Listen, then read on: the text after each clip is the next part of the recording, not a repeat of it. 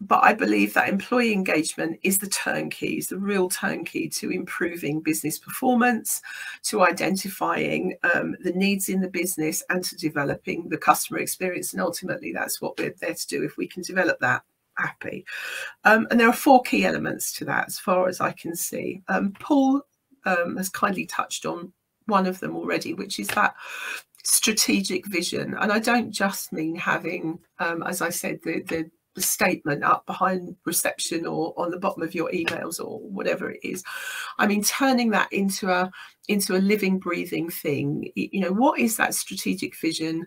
How do you communicate it to your people within the business, and how do they turn that into something that means something to them in their particular role? That it's got to be a pulsating thing throughout the business, not just a cold statement. So I think that's the first thing to consider in terms of improving employee engagement. The second thing is, if you have leaders within your business, or if you are the only leader in your business, is then kind of turning the camera back on yourself and thinking, how engaging am I, or how engaging are those leaders within my business with the team? How often are they walking the walk? How often are they talking about the values within the business? How often are they role modeling them? Is there a sense of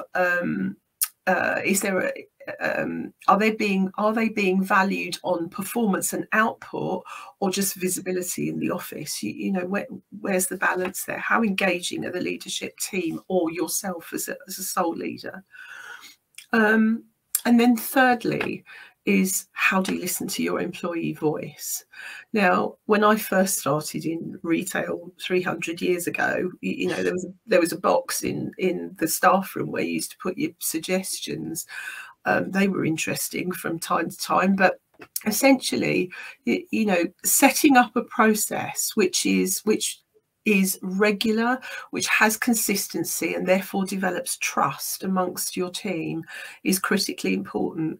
And there's 2 things around developing that trust. Is, first of all, make sure it is consistent, that you do it regularly.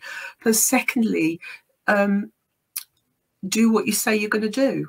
And that's the 4th thing. Take some action as a result of that employee voice. Listen to what they're saying and think about how you can align that to the success of your business. So that business integrity is the 4th part of employee engagement. That kind of, you said, we did, and create that bond of trust with the team. It doesn't matter how many people you have in your team, you know, whether it's 2 or as I said, hundreds, it really doesn't matter. But those are the 4 things that for me are really important in terms of the whole aspect of employee engagement. It's ensuring that the strategic vision is strong and communicated and lived, ensuring that your leader team are competent and capable of engaging the team around that, listening closely to the employee voice, and then doing something with it. So that's where I am with that.